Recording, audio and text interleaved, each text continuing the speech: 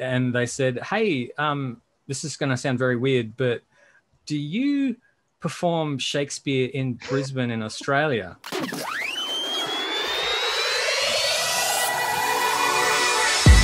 Cole, you've got a story about the Royal Shakespeare Theatre. Tell us about that.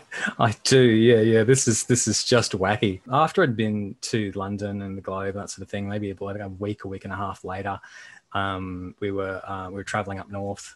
We decided to do a kind of a bit of a driving tour of Western and Northern England, and we absolutely made sure that we were going to visit Stratford upon Avon, and that's definitely the pilgrimage part of the holiday for me. I got to visit Shakespeare's gravesite in the church on the banks of the Avon, and that was really moving experience. I got to be in his old house, his dad's house. There's kind of roving performers around the place as well. It's really something. But the one thing that really kind of capped off the experience for me being in that town was seeing Hamlet. So only Shakespeare's most famous play. In Shakespeare's hometown. It's just one of those things that you do, obviously. But it's structurally it's almost the same as the Globe in London. When I went in there, it's enclosed. That's one part of the so it's got a roof. The way that they'd structured at least this performance of Hamlet was that it had a bit of a thrust, very thin thrust out of the performance area, but apart from that, it was pretty much the same as the Globe. Awesome. The funny thing that happened to me was in the foyer of the show, just before we'd gone on, a partner had gone off to the bathroom, so I was standing there by myself reading the program, and I had a couple of people come up to me.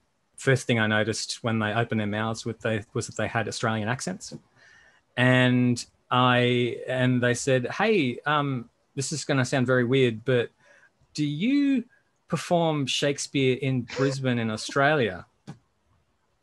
And I said, "Yes, I absolutely do. Have done a few times in Rome Street Parklands." And they said, "Yep, we've seen you. We've seen you there." They were Brisbaneites.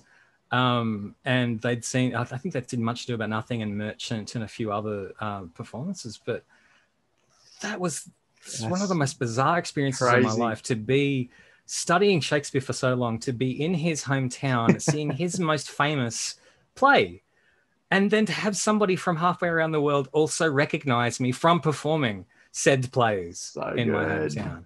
Like, what on earth? And I told them that I was performing in Midsummer Night's Dream when I got back to Brisbane, and I did, and I was playing bottom at the time, and they came along, and brilliant. I recognized them, said hi, remembered their names. I don't remember them now, obviously, because it's been 8 years. But that was a wow, just supreme example of synchronicity. Like, that's how incredible. Does this happen? That's does awesome. Shakespeare bring people together like this? Like, wow. Incredible. That's so crazy. Great story. Very much.